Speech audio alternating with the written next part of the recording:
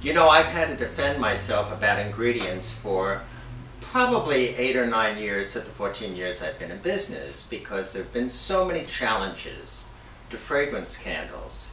The first one was caused by the importing by large chains of candles made in Asia, and those candles contained wicks that had lead in them. The lead was in them to keep the candle straight when they go along the production lines. The wick will not go over with the heat. So when they're mass-produced, lead wicks work for them. I don't know how much is in the air, but it made a big amount of fuss right around Christmas season every year. It still does to a less extent than before.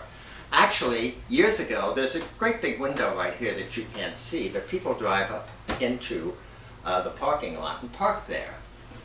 And I'm watching this huge Hummer drive right up in front of my window, actually blanking out the sun, it was so big.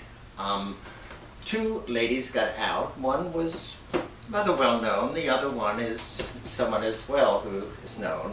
And they came in the store, they wanted to try and make a candle for themselves.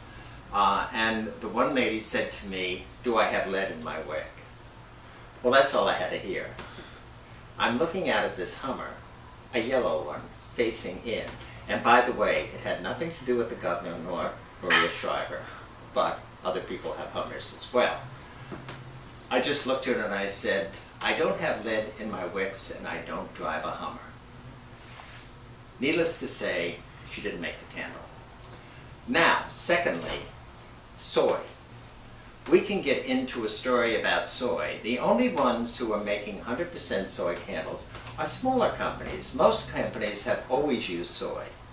I've been using soy in my candles for years. 100% soy does not last. It's a food additive also, it can spoil.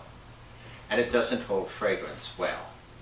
The combination we use in our candles is soy and a Vaseline petroleum.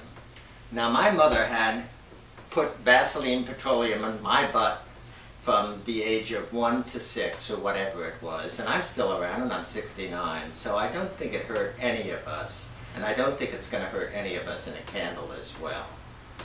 This combination works perfectly as a pool to diffuse the fragrance. We use almost twice as much fragrance as a lot of candle companies use.